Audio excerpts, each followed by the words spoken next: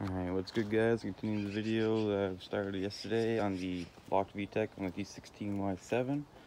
You see there's the engine code.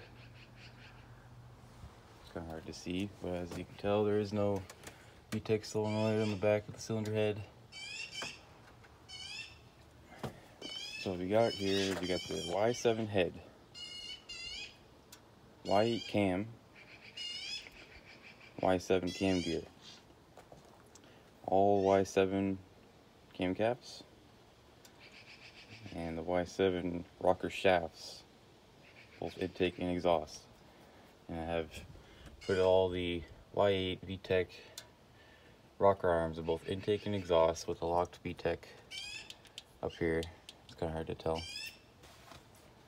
with the tight valve lash, but